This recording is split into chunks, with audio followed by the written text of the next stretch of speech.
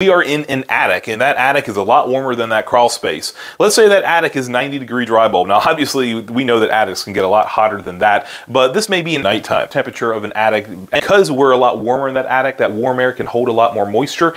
Dew points in attics can be at 80 degrees or even higher. Now, that HVAC unit in that attic is putting out 55-degree air, as it should, but it's only wrapped with R4, maybe it's an older duct system. Then the studies that they've done show that a 55-degree duct wrapped with R4 in a 90-degree environment, the surface temperature, the outer temperature of that duct would be 80 degrees. The same exact temperature as the dew point. Chances are we are going to have sweaty ducts. What happens when we raise that R value to R6? Studies have shown that when you've got a 55-degree duct with R6 duct wrap in a 90-degree environment, then your outer temperature right here is going to be around 82.5 degrees. Now that's 2.5 degrees above what our dew point is. So we might be okay as long as there's some air moving. But again, if we've got stagnant air, we could actually still be sweating in those cases. Okay, we've changed our R value on our duct wrap to R8. So studies have shown that when we've got a 55-degree duct wrapped with R8 in a 90-degree environment, then that outer temperature of that duct is going to be around 84 degrees, which is 4 degrees above our dew point. So we don't have much of a chance of it sweating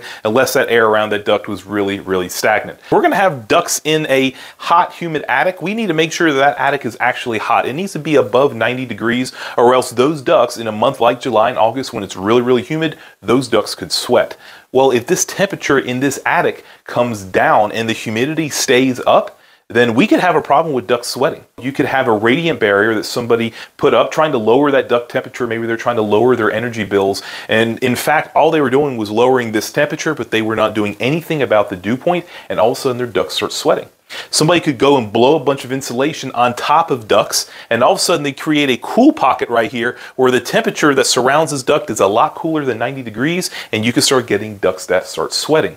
You could be compressing insulation by the way that you've hung your ducts. Maybe you got them laying on the structure, and that's not really R8 right there. You're compressing that R value. You could be getting duct condensation because of that. The best way to stop attic duct condensation is to encapsulate the attic. And you don't always have to use spray foam. There are other products.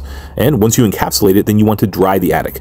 It is acceptable to a lot of people to cut in a supply and return in the attic. My preference is to use a dedicated dehumidifier. If all that's not in your customer's budget, then you got to make sure that a vented attic is properly vented. There are codes and some calculations that are involved. You want to make sure that the vents, either in the soffit, the gable, or the ridge, are not blocked and they're properly sized. Make sure that the boot penetrations in the ceiling are sealed. Attic duct condensation in humid climates is fixable, but you have to apply best practices of building science and HVAC installation.